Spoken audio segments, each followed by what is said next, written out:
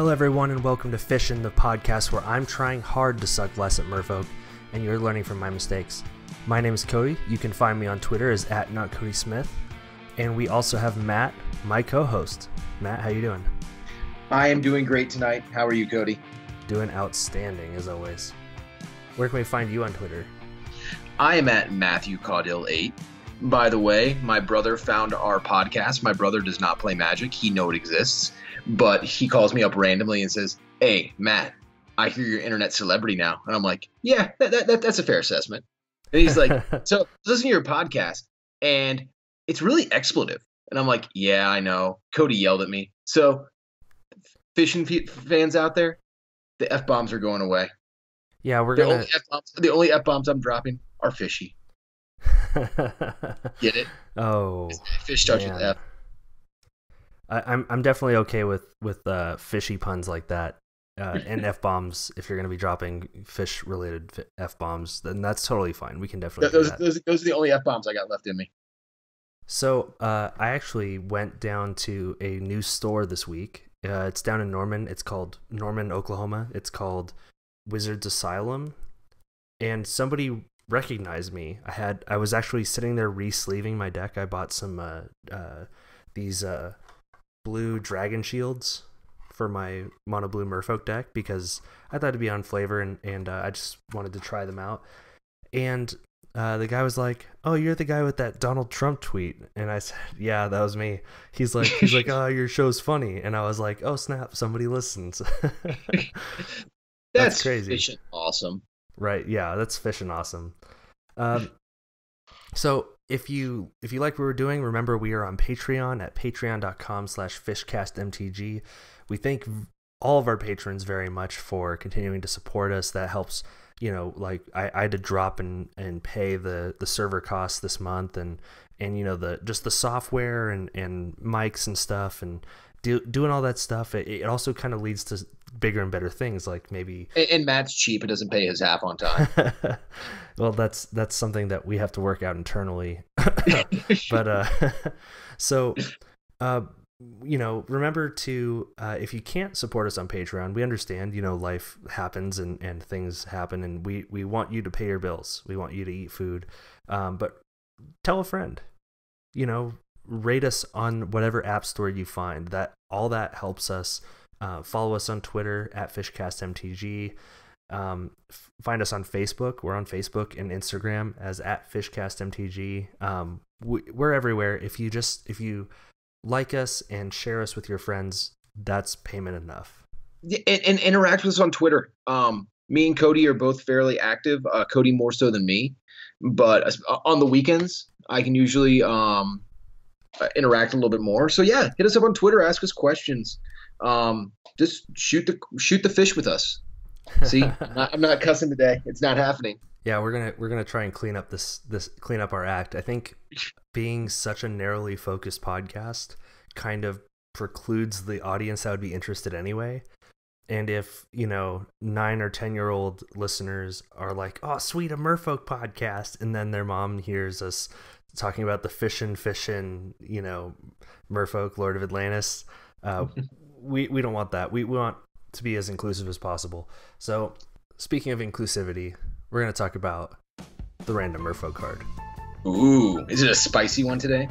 Oh man, all the spice. Break out your spice rack, because we are talking about the random Merfolk number 91, which I found because I was timing somebody's pulse at work, and for some reason it stopped at 91 on my watch. Like I left it going after I left the room.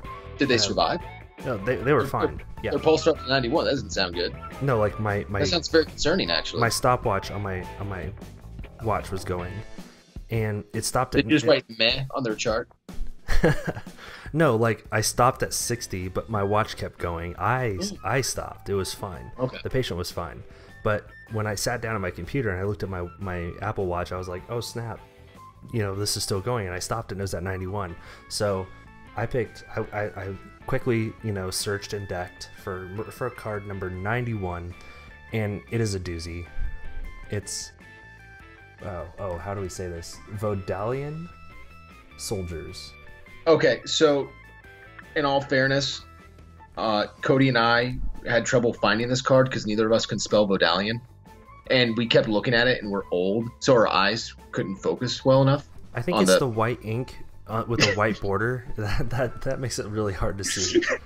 Both of us before the show kept Googling it, and it's just like, it's not showing up. I know this card exists. Yeah, well, it's one of those things that I found it, so I knew it existed. But then, like when I copy and pasted it into the Google Docs show notes, like it was hard to see because we're like we said, we're old. So me and Kody being old and not being able to find the card on our card apps, respective card apps, is probably the most interesting thing about this card. Yeah. So Vodalian Soldiers is 1 in a blue for a 1/2 creature Merfolk. And the flavor text is: Vodalian rank is displayed by the colors and patterns of their skin. Beware the color red, for this is the badge of the Empress's favor. Corbo, Pearl Diver. So one thing that I want to point out there real quick, since you did do the flavor text, is this card has been printed in 3 sets: Fallen Empire, 5th edition, and 6th edition. Matt, how many arts are there? There are 4 arts. So 3 printings. No, there's 5 arts. There's 4. Oh, is one of the Fallen Empires the same as 5th and 6th? Correct. Okay. Yeah, so there's 3 printings and 4 arts. So ironically enough, I'm in the process of building an old Fogey cube, which is going to be Ice Age, Mirage, Homelands, and Fallen Empire. So when Kody told me the random Merfolk today, I had a giant stack of Fallen Empire sitting right in front of me, and I actually own all 4 copies of the art. I kept saying, there's more than one art, he said, and then Matt would go, no, there isn't. And I'd said, and I looked it up on Scryfall, and I was like, no, there was 4 arts in Fallen Empires, and he's like, oh, I've got this all right here. Yep, there's 4 arts. Okay, so I use an app called My Eyes for quick searching, and they're usually really good, but they were not up to date on their Vodalkin soldiers, and they did not have the Fallen Empires on there. But anyway, so I do have it, and you are incorrect, sir. There is actually 5 different flavor texts because each of the Vodalkin soldiers from Fallen Empire have their own different flavor text with their different art, which is different than the flavor text from 5th and 6th edition. Now, we don't have 20 minutes for me to read the 6,000 lines of flavor text because this is Fallen Empires. I mean, they didn't put stuff on this card because they needed flavor text space. But go out there and read it. It's a giant waste of time. Don't read it. It's also the most interesting part of the card. I will say, the other 3 arts from Fallen Empire, except for besides the one they used to reprint 2 more times, are actually pretty cool. And that's one thing. I mean, Fallen Empire is kind of just it's a garbage set. I mean, there's nothing good out of it. But I take that back. High Tide's good and Goblin Grenade's good, and the Javeliners are okay. So I'm a liar. There are some okay things out of it. But anyway, the art in this set is fantastic. It really is. It's just all over the place, and it's gothic, and it just looks really cool. It's so different than the computerized glossy art you're getting right now. Yeah, and a lot of the old art might be kind of bad compared to the new art, but it is kind of cool to see just painted art, and a lot of it is actually very iconic. So even though it may not be like something you would buy and hang on your wall, I mean, some people do, but no, these are straight up paintings. Yeah, no, that's what I'm saying is effort went into these, and yeah, this is pre-computer generation. Yeah. So Matt, we have an interesting topic this week, I think. We do. So after the Pro Tour a few weeks ago, Kody and I were having this discussion. I saw a tweet, and I'm sorry, I don't know who tweeted it out. I think it was an MTG Pro. It could have been an MTG Pro retweeting it. So if any of you guys know who said this tweet, let us know, and I will give credit where credit's due. But it said, with the emergence of modern humans, is Merfolk dead in Modern? And I'm like, ooh, now that's a topic. And that's something we really do need to address because Modern Humans is killing the format right now. Yeah, and I mean, it honestly hasn't put up too impressive of results at the most recent GPs, but I think it was something like 25 decks at the Pro Tour. It was a pretty large chunk.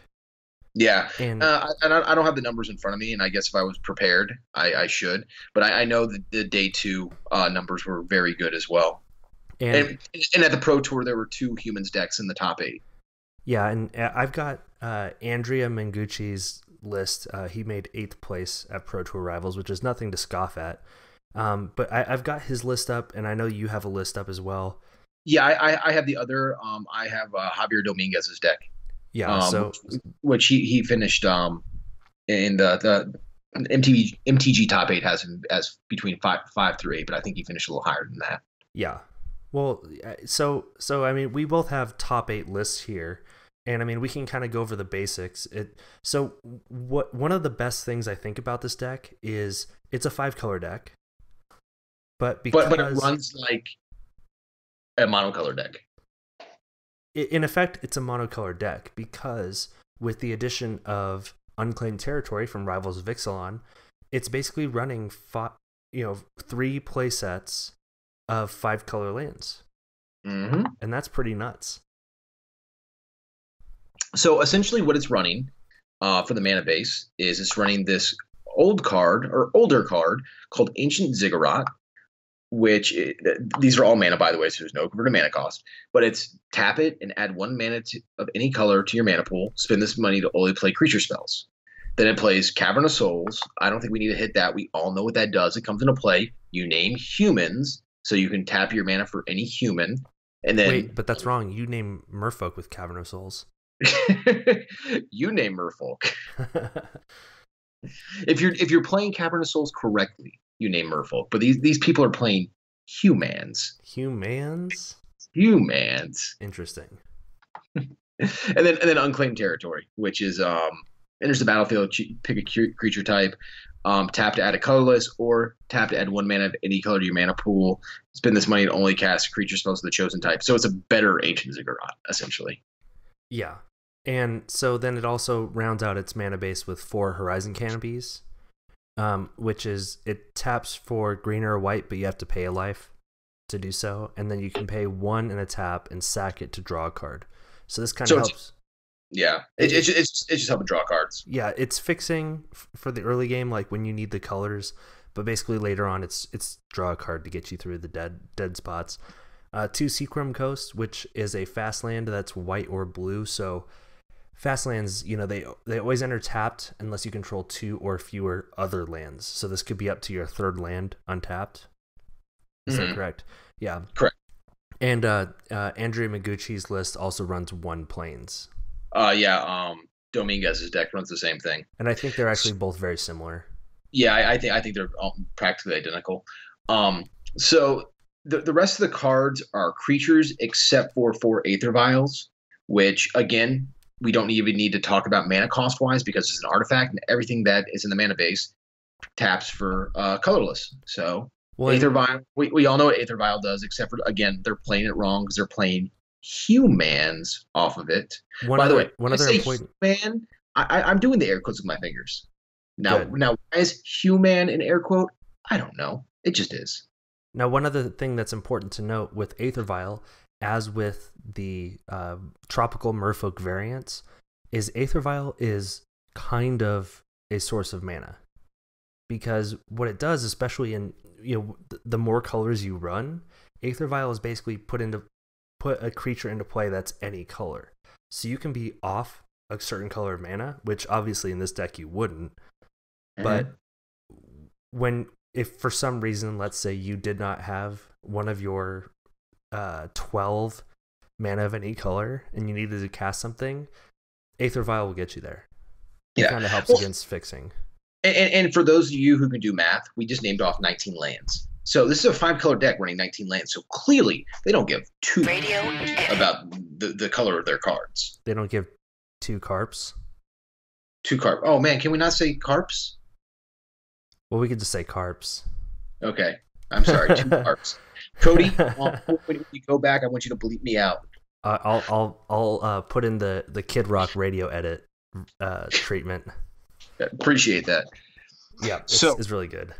so, so the big thing about this deck, and the reason why it is a little bit more well positioned right now than Merfolk, is that it is a aggro tribal deck, but the disruption package from the creature base is just incredible. It is really good.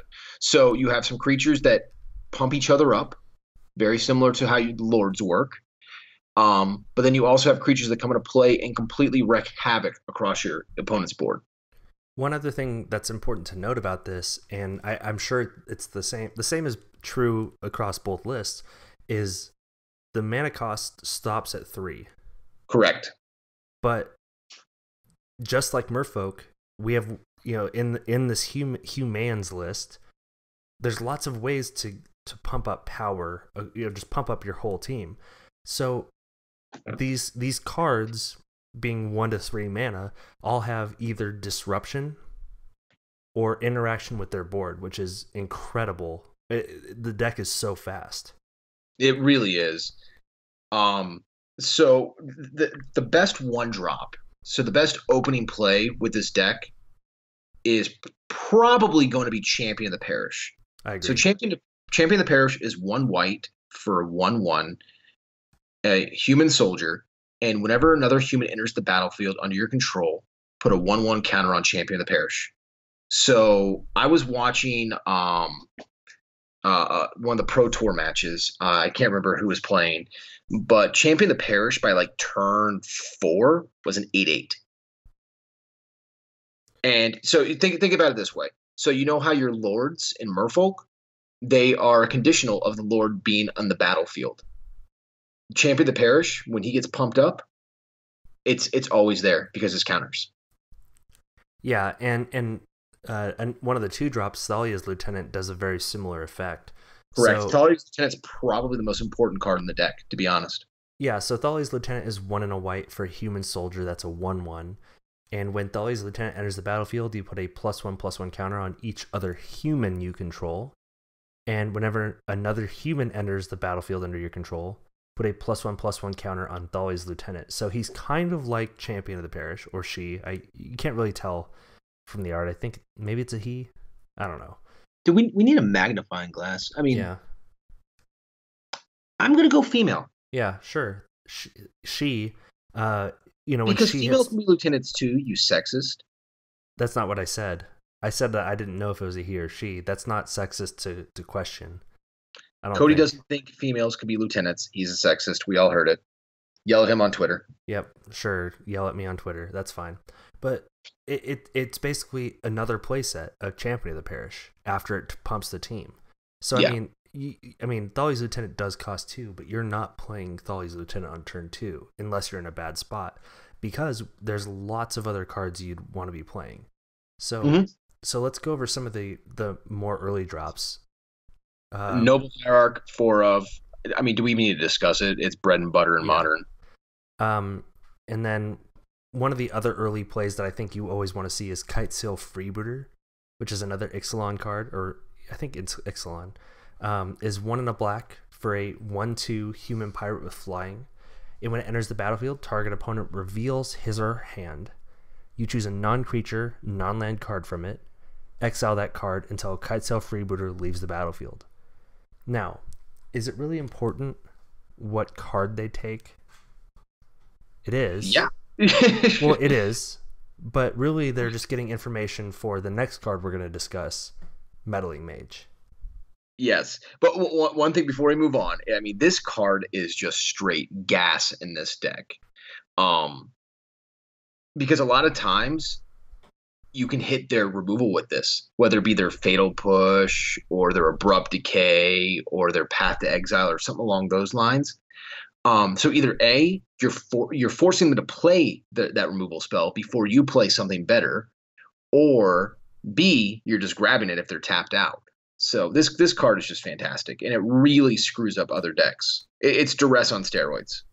Yeah, so And again, one of the big things that we've seen in modern creatures is, or modern as not modern as a format, but just kind of creatures in the last like 5-6 years, is that creatures that do stuff, Snapcaster Mage, Bob, the Scavenging Ooze, like you always have spells on creatures now. Like, Yep. And that's one thing that all of these cards have, is they are a human and they have some sort of effect. Yep. So go ahead. You want to talk about that meddling mage? Yeah, so Kitesail Freebooter lets you, like, if I were to cast Kitesail Freebooter on you, I could see your hand, take your removal, and then next turn cast Meddling Mage. And Meddling Mage is a white and a blue for a 2/2. He's been errated to be a human wizard. And as Meddling Mage comes into play, name an on-land card. Not a problem, right? Like I haven't had a chance to look at your deck or your hand or anything, so I'm just picking a card out of the blind, right? But the name card can't be played. So if you pair Kitesail Freebooter with Meddling Mage, you get to look at their hand, take the removal, and then name their most relevant non-removal card and say you just can't play that. That's pretty darn good. Wait a second. Non-land? So that means you can name a planeswalker? Planeswalkers? You can name a creature? Enchantments? Artifacts? Wait. Tribal instant? Tribal instant. It's a non-land card. You can't play it. Oh my god. It's so literally good. Everything except for lands. So good. It's so good. Yeah, no, Meddling Mage is fantastic. So Meddling Mage has been around for forever. It was actually first printed in Plane Shift way back when. The Chris Pakula invitational card. Absolutely. It was one of the first, I believe, up there. If not the first, it's up there. Yeah, it's up there. But we're esteemed Magic historians, so make sure to take everything we say with extreme seriousness. But so Meddling Mage is pretty dumb. Like, it stops you from playing the cards that you need to play. It stops you from advancing your game state. Yeah. So another pretty key 2-drop. Well, I mean, most of the deck is 2-drops, so I guess we can't say is Phantasmal Image, which is sometimes used in Merfolk. It sees some play in Merfolk here and there. But it comes into play as a copy of any creature, except it's an illusion in addition to its other types, and it gains, when this creature becomes the target of a spell or ability, sacrifice it. Now, most of these creatures that we've just named, Meddling Mage, Thalia, Guardian of Thraben, Kitesail Freebooter, Reflector Mage coming up here soon, Mantis Rider, they're all creatures that have relevant abilities. And we've basically taken away your ability to play your removal with the Kitesail Freebooter and the Meddling Mages. Right? You're correct. So the downside, in quotes, of Phantasmal Image is if it gets targeted, then you can't do anything. It dies. But if we're getting a Kitesail Freebooter effect out of it... Wait. Are you saying because of the synergy of the deck, it doesn't matter because you can't target it because there's going to be nothing to target it with? That's true. That's exactly right. You hear that? That's my mind blowing. So, I mean, we only have a couple more cards here to talk about. I mean, in all seriousness, though, I mean, Phantasmal Image gives you 8 Meddling Mages or 6 Meddling Mages and 6 Kitesail Freebooters. That math didn't add up, I don't think. It's an additional 4 of any card in your deck. Don't check with the calculator. Yeah, it's ridiculous, especially in a deck like this. So one card you kind of glossed over is Thalia, Guardian of Thraben. We don't need to spend too much time on her because she is fantastic. She's been around forever, but she really, really muddles up the water for everybody because she is a 1 white and 1 of anything for a 2/1 first striker. I'm not even looking this card up. I just know off the top of my head. But her real ability, besides being absolutely gorgeous, I see you, girl. I see you, is any instant or sorcery spell costs an additional 1 to play. Actually, you're incorrect. It's non-creature spells cost 1 generic more to cast. I see you, girl. You're getting better.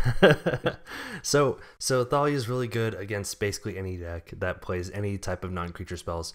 Thalia isn't really what we're worried about in Merfolk that much because we're mostly running creatures, but the rest of the deck or the rest of the cards in the deck kind of do some serious work. I actually did my homework today and watched a bunch of humans matches. And I saw humans versus Burn and Thalia, and just watching Thalia laugh at the Burn player as they just couldn't do anything. It was fantastic. Or better yet, I can't believe I forgot to mention this: watching the Burn player suspend a Rift Bolt, and then the humans player playing Meddling Mage saying Rift Bolt. So it just stays in exile because they can't cast it. I actually play this Thalia in my mono white Soldiers Legacy deck, and we have Legacy Fire about every other week at my LGS, and it's so much fun to go Chalice on one and then Thalia, and then sit there as my opponents go, I'm gonna do this, and I go, nope, and then they go, I'm gonna cast this to do this, and I go, no. It's the best feeling. Thalia is getting printed in Masters 25. Book it.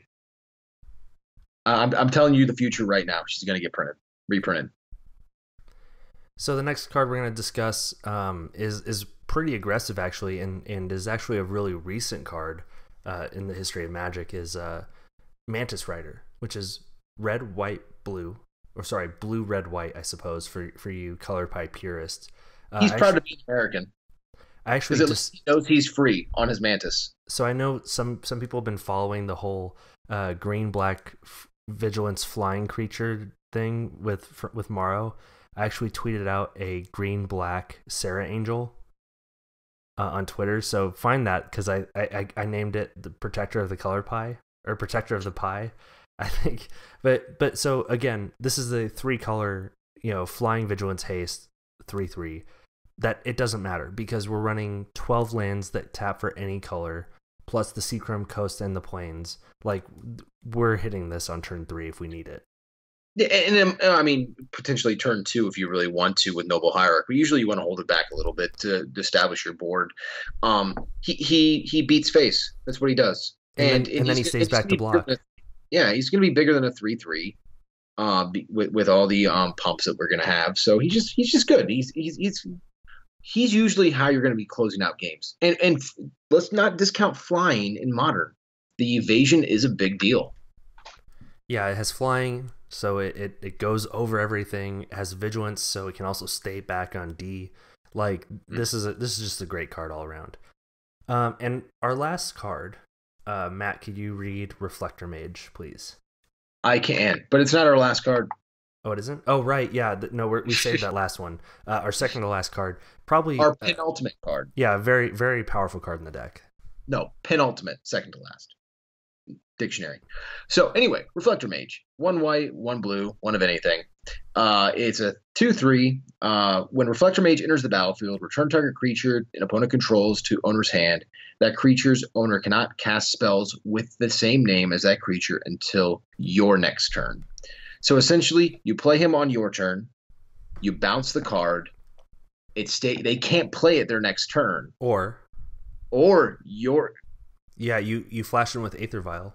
Or flash them with Aether Vial on their turn, and then it's just so you can't play it forever.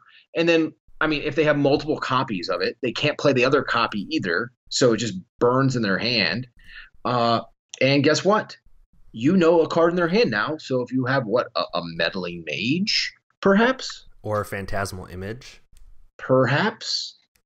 Yeah, it's just Reflector Mage. He got banned in Standard for a reason. We knew he was going to find a home in Modern somewhere. It's just where was it going to be? And clearly, it's in this deck. So now I know we've kind of gone over this in the course of the deck. I mean, we only talked about the main board.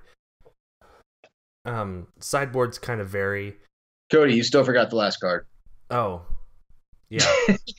So the last card's nothing to cry home about. It's Kessing Malcontents. It's 1 red, 2 of anything for a 3/1.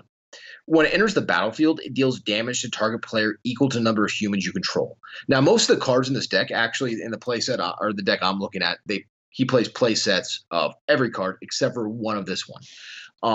And I've seen a lot of decks going this way because this can just be a finisher. Because usually this deck goes very wide, and if you can just play Kessing Malcontents, it can deal quickly 5 damage. And in Modern, 5 damage can end the game immediately.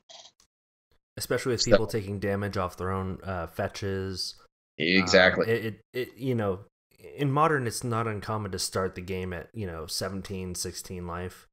So off of fetches and shocks. So I mean, getting 5 to the face is pretty dumb.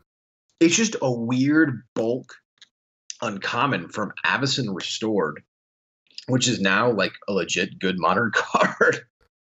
Yeah, that always happens if you got them sitting in your bulk. Make sure to crack them out now and sell them. Yeah, well, sure. I mean, I think it's TCG saying average of 26 cents, but the foils might be moving up a little bit. That's probably more than what it was worth 2 weeks ago. Yeah, it's true. It was probably worth a nickel 2 weeks ago. So you basically just had a 200% increase on your nickel. So cash in. Yeah, it's no longer toddler fodder. Yeah, definitely not. We're not handing that to our toddlers. So now that we've gone over the main board, people have varying degrees of sideboard tech. Graf Digger's Cage, Sin Collector, Gut Shot, Dismember. A lot of stuff that's pretty good in Modern generally, as well as a few things that are pretty good sideboard stuff for humans. We've kind of gone over it. Like the benefit of this deck is the synergy of just all the same creature types, right? So creatures like Champion of the Parish and Thalia's Lieutenant rather. Kind of all take advantage of being able to pump other humans or interact with other humans or get big because other humans came in. And Kessing Malcontents is a finisher based off that the tribal synergy. And the other thing is just all the creatures have spells attached to them, or just super synergistic like Mantis Rider. Yeah, I mean they're like Queen singing Bohemian Rhapsody. They're all in unison. And so we've gone over the strengths. I mean, this is pretty obviously a strong deck. It had 2 decks in the top 8 of the Pro Tour. That's nothing to sneeze at. What are some of the shortcomings of this deck, would you say? It dies to Blood Moon. It does die to Blood Moon. It is definitely a greedy. The mana base is pretty greedy. I also think. I was gonna say also, board wipes just annihilate it. Your Damnations, Anger of the Gods, Anger of the Gods, Maelstrom Pulse. Yep. It basically just has a lot of downside because its creatures are all low power toughness, and they're meant to interact with your hand, and they interact with each other, but they don't really interact with your creatures, right? So kind of once your creatures are in play, that's kind of it. Like they're there. Correct. So we have a few areas that we can kind of work with that I wouldn't say that Merfolk is necessarily super great at. I mean, Merfolk is good about getting its creatures out, right? Mm-hmm. But I mean, with Reflector Mage and other cards like it, and Meddling Mage, they have ways to keep our creatures stranded in our hand, which is kind of bad. Now, real quick, Kody. Now, you said you've played this deck a few times in Merfolk. Give me story time. What was kind of your thought process, and how did the games unfold? Just the quick Clip Notes version. Well, so one thing that I kind of hoped for, and Kessing Malcontents did so much work. I'm gonna say right now. I'm really glad that I main deck Dismember, because it allows them to keep pumping up their dudes, so you can block them while they're lower. Like they're Champions of the Parish. You can block them while they're small, and then dismember them at a moment's notice, and even let them pump them up super high to like 7/7s or 8/8s, and then dismember them and then block. So you're not like super behind on that end. But the other thing that I really liked was Kopala and Kira, because they shut off Reflector Mage unless they want to pay the extra. because it's the first time they get targeted, or it makes them pay to 2 extra. So I think that having those are really good against the 5-color humans deck, and I just didn't kind of see them when I played them. I've played the humans deck twice on Moto. I've lost once and I won once, in the whole match. So one of the big things that can beat humans are wraths, which we don't have in Merfolk, unfortunately. And the other thing is removal, like spot removal. So one thing that I'm gonna discuss real quick is what we side in against humans, right? So you're playing against humans. You obviously have your mono blue list or your tropical Merfolk list, and so one thing that I think that comes out is Harbinger of the Tides. Harbinger of the Tides is the one that bounces tapped creatures back to their hands, because a lot of the times letting them replay their creatures is not good. Yeah, the only tapped creature that you're going to want to bounce is Champion of the Parish. Other than that, Nothing. You don't want to bounce anything. Because the only other one that doesn't really do anything when it comes into play is Thalia, and she doesn't really affect Merfolk at all. No. So we're actually kind of okay with them playing Thalia. A 2/1 first striker that gets bigger off of Thalia's Lieutenant is kind of scary, but it's not the biggest problem in the deck. But against Merfolk, she's probably getting boarded out. Yeah. Oh yeah. I would say that would be one of the first cards taken out. So the other card that Merfolk wants to take out is Curse Catcher, because as we all know, Curse Catcher does nothing against humans because it's basically just all creatures. It is a 1/1 Merfolk Pearl Trident that can potentially kamikaze itself for no reason. Yeah, and we're not about that. We want creatures in this matchup, but we don't want Curse Catcher. Unfortunately. So what I generally side in is I side in gut shots. I'm imagining Corbin right now just raising his hand saying, "Curse Catcher, why are you the worst Curse Catcher right now?" Yeah, why is Curse Catcher the worst Curse Catcher? So I definitely side in all 3 gut shots. So gut shot, if you don't remember, is a red card, and it has red Phyrexian, so you can pay for 2 life. And gut shot deals 1 damage to target creature or player. Now, this is good against Thalia. This is good against Thalia's Lieutenant. It's good against Champion of the Parish. It kills a lot of their things. It also kills Phantasmal Images. Noble Hierarch, don't forget that. Noble Hierarch. They run 19 lands, so knocking off a Noble Hierarch if they're being mana screwed is a big thing.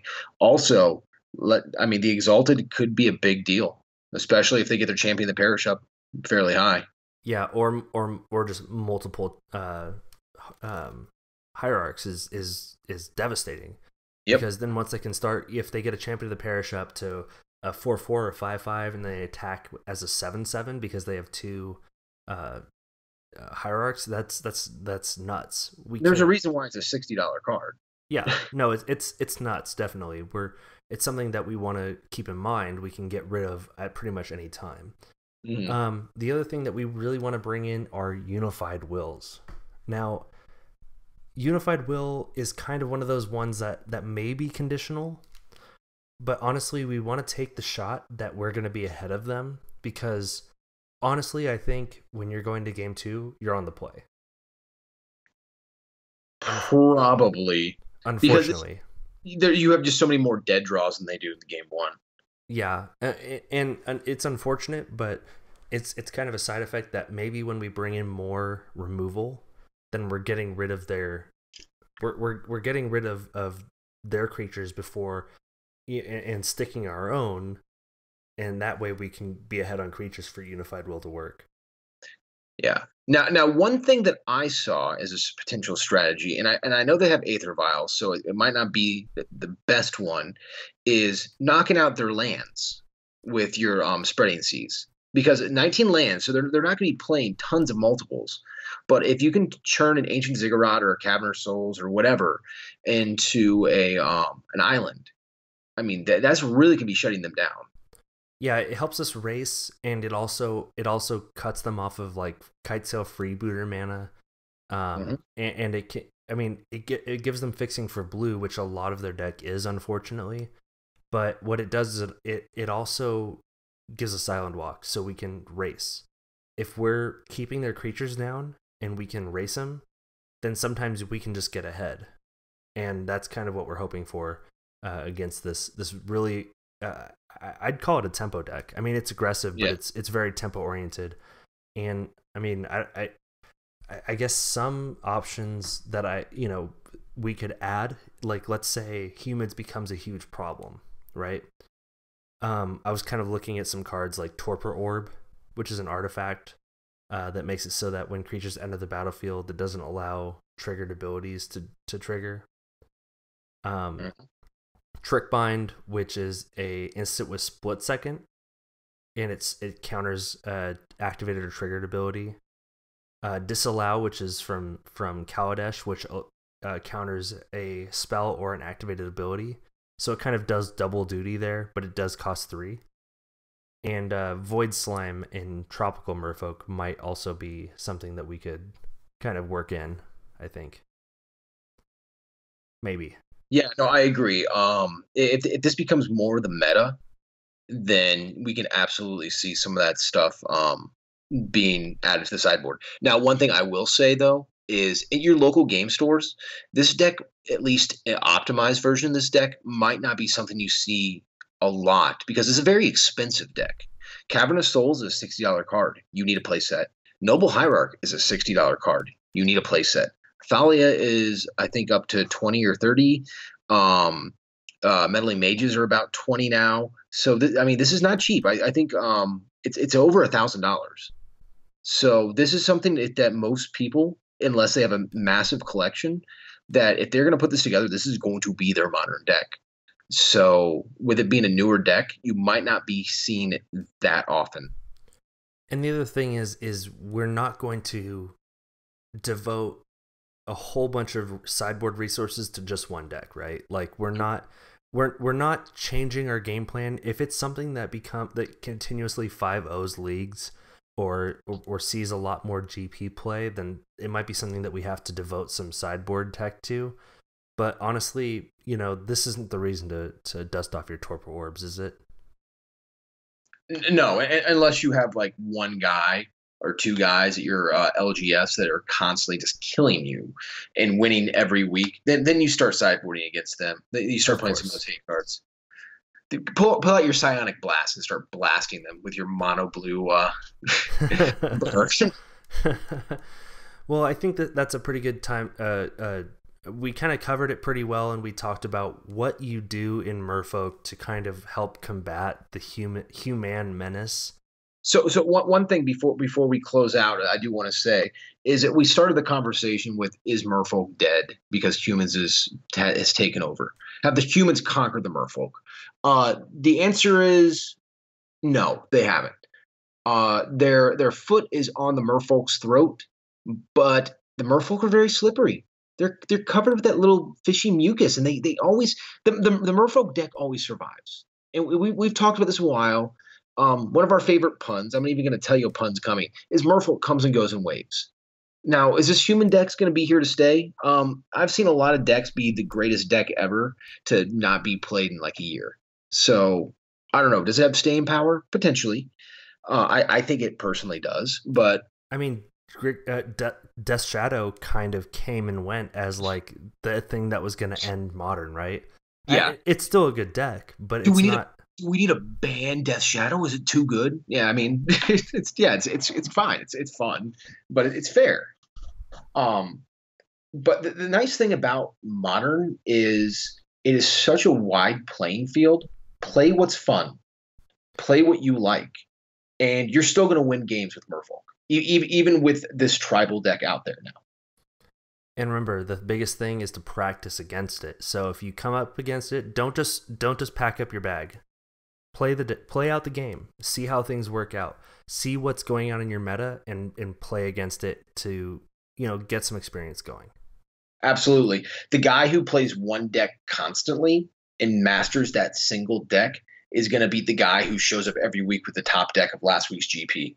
because you're going to know that your deck, you're going to know your draws, whereas that guy is just going off of what he saw when he watched it on Twitch. All right, and you can remember to reach us on Twitter, which is kind of the best way to contact us on Twitter, Instagram, or Facebook, really, as @FishcastMTG. Personally, I am @NotCodySmith, and that's Kody with a K. Matt, what's your Twitter? @MatthewCaudill8. Hit me up. And if you have a longer form question, feel free to email us at fishcastmtg@gmail.com. Our cover or art... if you want to talk to Kody personally, just hit me up through Twitter. I'll give you his personal phone number. Please don't do that. Our cover art was made by Tessa and Hunter Pruitt. Remember that we are on Patreon as Fishcast MTG. Your contribution of even just $1 a month helps this program continue on doing what it's doing. And if you can't spare $1, remember to find us on your podcatcher app of choice and subscribe and give us a 5-star rating and tell the world why you like this podcast. And we have tiers on our Patreon. If there's a topic you're dying for us to talk about, hit our topic tier. I think it's what, $5? Yeah, I think $5. $5, yeah. For $5, we will talk about for an hour the exact topic you want. That's less than McDonald's fry cooks make. Yeah, that's $1.25 an episode, less than a coffee. I know that a lot of people make that comment, but it's less than a coffee. Thank you so much for your time. We're trying to be a little bit more mindful of your precious time that you guys take out of your day to listen to us. Thank you very much. We will see you next week. Good night, everyone. Sweet. We were at what, 50? 47 minutes almost exactly.